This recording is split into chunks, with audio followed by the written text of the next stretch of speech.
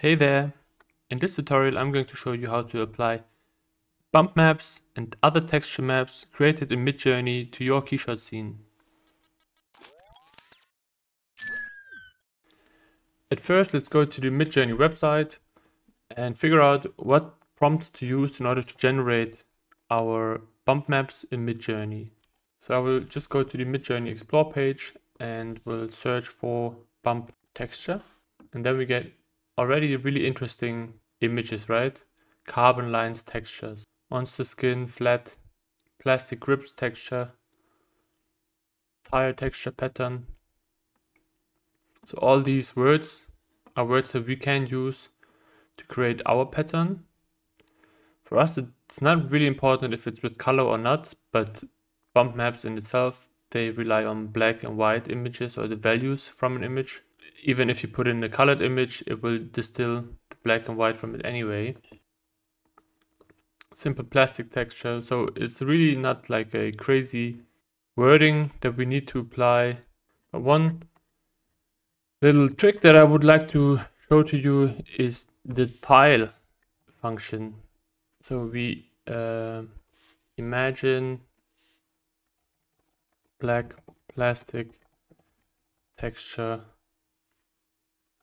and then we do double dash tile in order to create an image that is tileable. I have to say that, or caution at least, that Midjourney does not create perfect tiles, but at least they work much better than images that you don't use with the function tile, and you can blend them much nicer together. So I think this is a really nice trick to get quick and simple textures and patterns to play around with and test on your geometries. Here we are in Keyshot. For this example, I used this bottle that I modeled a while ago, and I will show you how to apply the bump map and what cool stuff we can do with it. Alright, so let's go into this material. We open the material graph and drop in the images that we just generated. So this one was the one without tile, and this one was the tiled one. So let me just show you.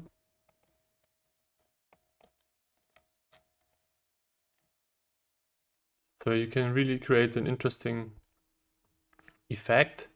And if you press C in the material graph, the selected one will show as an isolated image. So we see like the really clear lines and distinctions. That might also be due to the mapping type.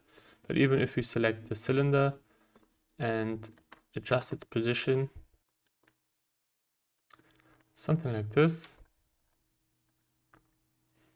So now it's already much better.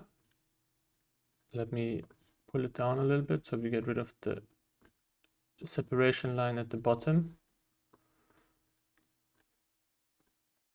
So now there is only one break of the pattern at the back. So if I go out of the C mode again, we get this really clear cut lines that we don't want necessarily. Obviously we can choose a different perspective to make sure we don't have it in our vision. But what if we want to scale it down, let's say by roughly a half, then we immediately get repetition in a much different way. Or maybe I should also show you in a non-transparent version.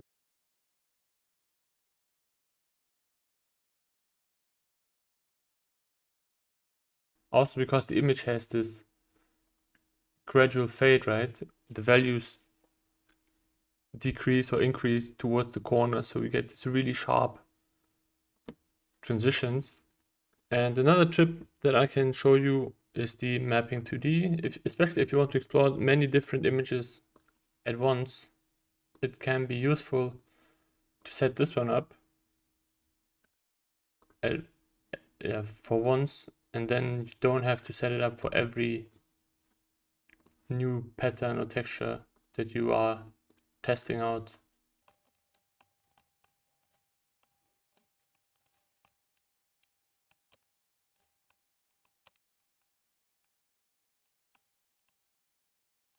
All right, and then you can go ahead and select the node for the different textures, and then they will all automatically be cylindrical. You can still adjust the size individually if you wish. So that's not a problem. But now let's try the tiled one to show you the difference here. You have to go down with the scale quite a bit. But as you can see here, there is no obvious transition, at least. If you look really closely, you might still find points where it doesn't perfectly align. But overall, it gives you a much better transition from one repetition to the other. Now I also want to show you what the difference is between a normal map and a bump map. So if you go to normal map online, there you can just drag and drop an image and it will create normal map for you. You can also download displacement map, ambient occlusion, specular maps, and use them for your material. So this is a really handy tool. It's free. You can always donate, obviously, but it will also give you a preview of how the geometry looks like. You can make some adjustments, but usually the default setting is all I need. So you can go ahead and download it. And if you drop that one in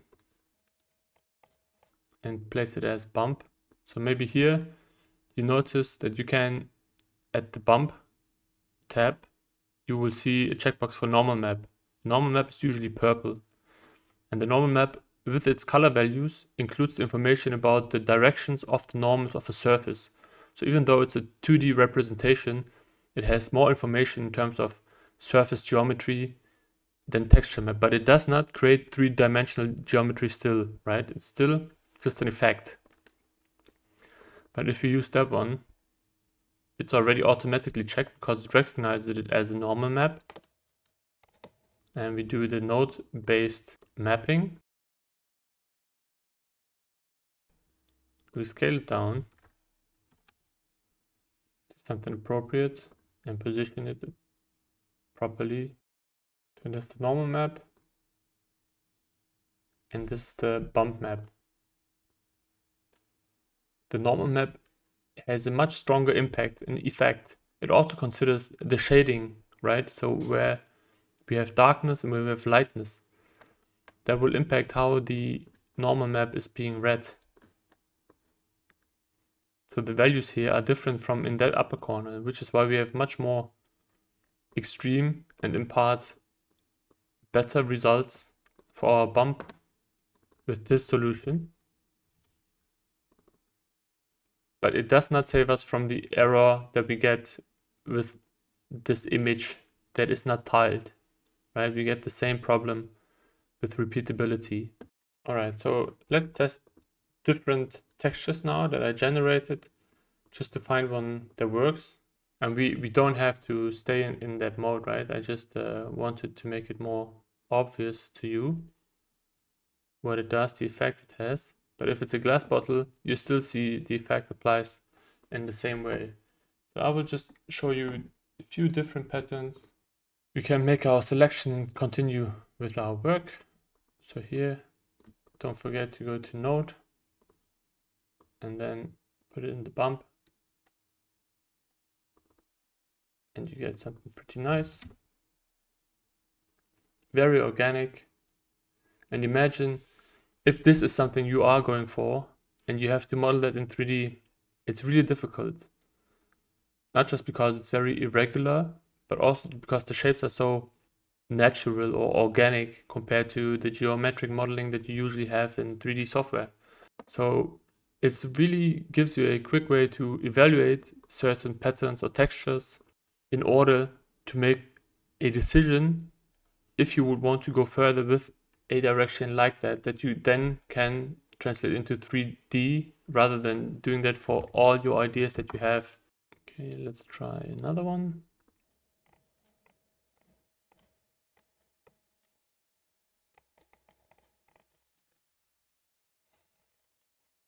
So what I'm looking for here right now is a texture that conveys the message of the bottle. What is this bottle for? It's like for cyclists maybe. They are in the outdoors. So can we find a bottle that indicates also that feeling, or that works well in that terrain, that suggests additional value in some sense? So I think this already looks really like ice. So this is something that maybe we can keep in mind for later on when we want to add an additional layer of effects onto the geometry. But for now, let's keep on looking for different alternatives. This one here, I think, has some interesting solutions because this looks maybe like tracks or like flows. So it relates somehow to the outdoors just by its very own nature already.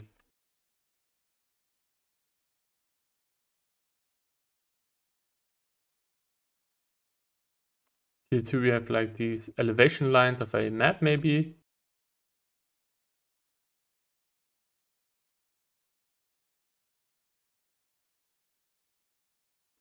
It is more like a crack effect. And that's usually not something you want to have everywhere, right? Let me show you something. We just go ahead now and copy the material, the plastic transparent. And now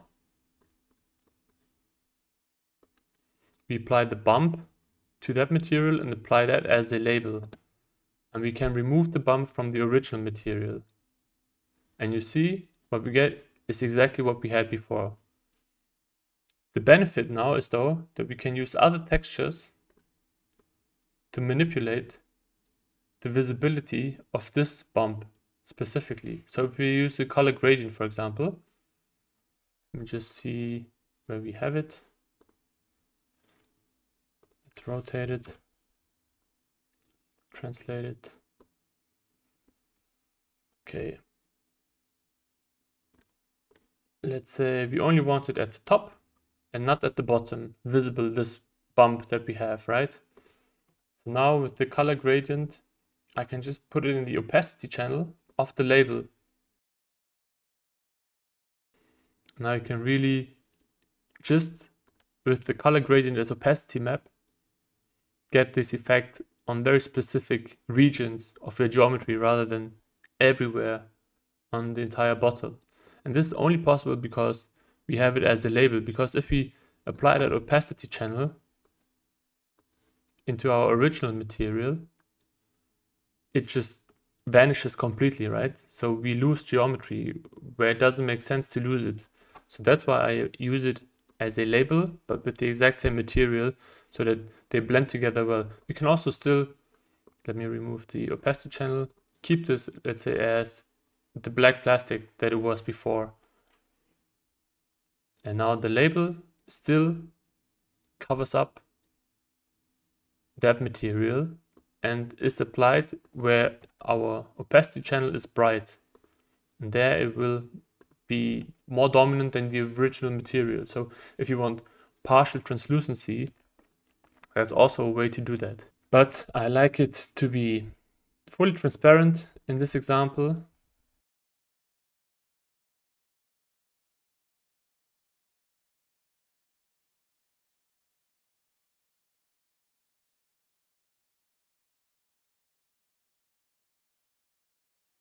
So I think this one is less aggressive.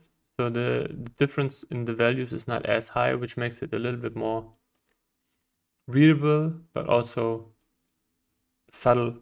So you don't overpower the entire bottle. So I think we're getting somewhere really cool. But if we want to go even further, we can go ahead and try to put this bottle into an environment where it also makes sense, show some of the context.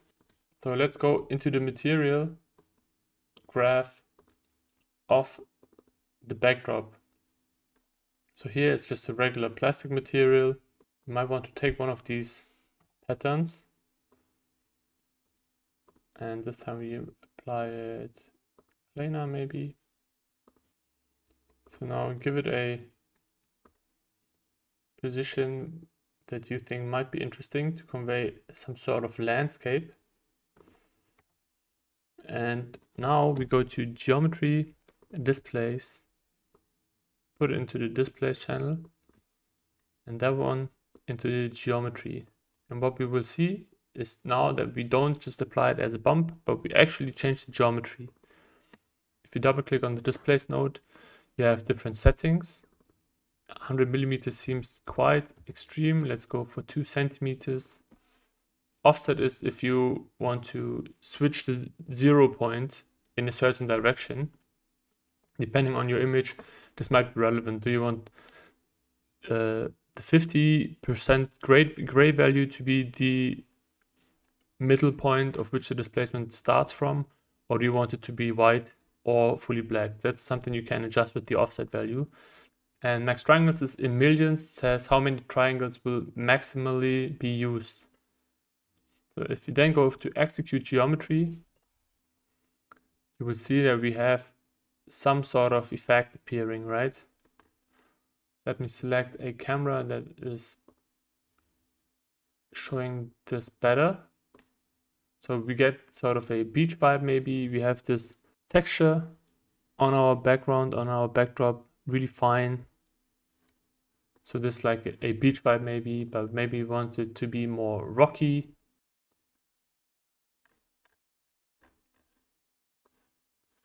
So this is our landscape. Maybe it's better to use box indeed for this example. So we have it everywhere. And if we execute again and go back, so we already have some sort of elevation, or indicate at least that there might be some elevation happening. We don't want to go too extreme, but maybe these are some of the effects that you want to achieve. Now we see that this is extremely jagged. The edges are not working at all. So what you can do here is decrease the triangle size. So I go for 0.01, but be aware that this can drastically increase also the computation power that is required, and maybe freeze or even crash. But I will also increase the max triangle number, and let's try that again.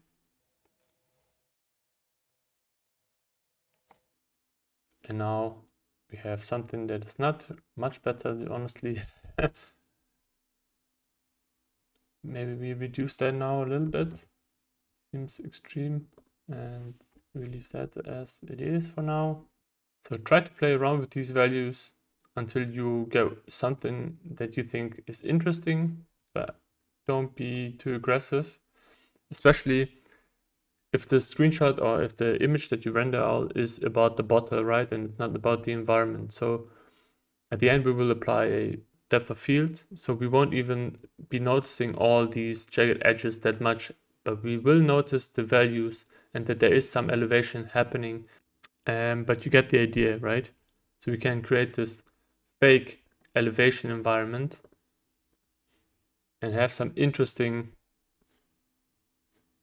things going on in the background without modeling anything. But let's go back into this camera, and now I want to show you the last trick, which is combining those points into a single material, right? So we have this texture and we have this opacity map.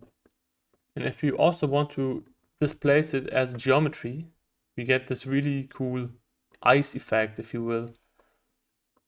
But we still want to do both of them together.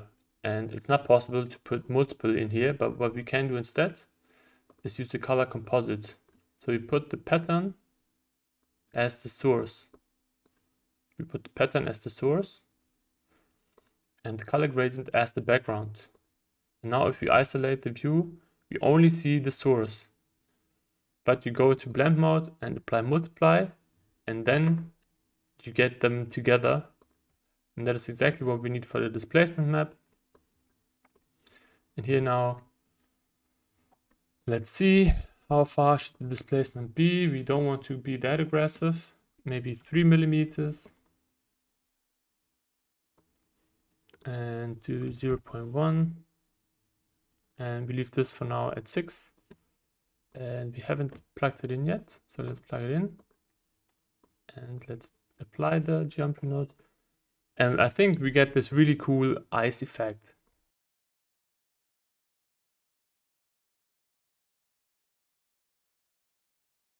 Even these details in the texture, they really give you this feeling that there is some natural ice occurring, right? We have these jagged edges of the displacement that are actually to our benefit in this example.